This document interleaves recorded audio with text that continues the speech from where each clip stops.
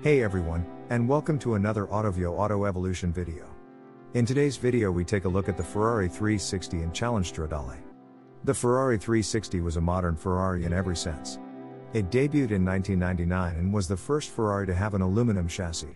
The 360 came with an epic naturally aspirated V8 that revved to 8,700 RPM and was good for a 0 to 60 in 4.3 seconds. It was also the last Ferrari to come with a 6-speed manual gearbox. In 2000, Ferrari introduced the 360 Spider.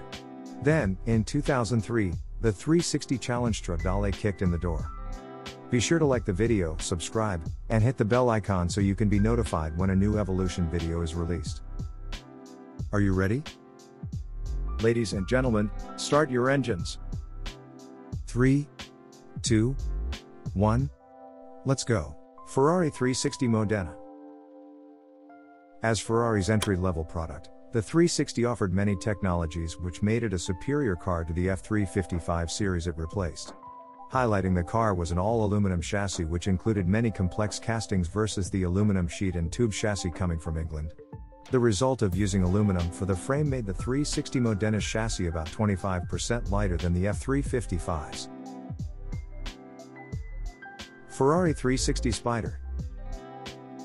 The 360 was designed with a Spider variant in mind. Since removing the roof of a coupe reduces the torsional rigidity, the 360 was built for strength in other areas.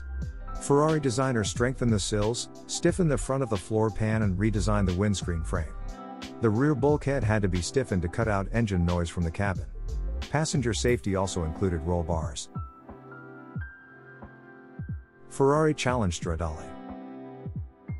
Compared with a regular 360 Modena, weight was reduced significantly, and the engine was tweaked. Its bare-bones approach and subtle styling changes only hint at the thoroughbred under the skin. This is a road-legal car that is entirely race-ready. It offered genuine race car performance and features in an accessible, street-legal package that is built on top of a production model.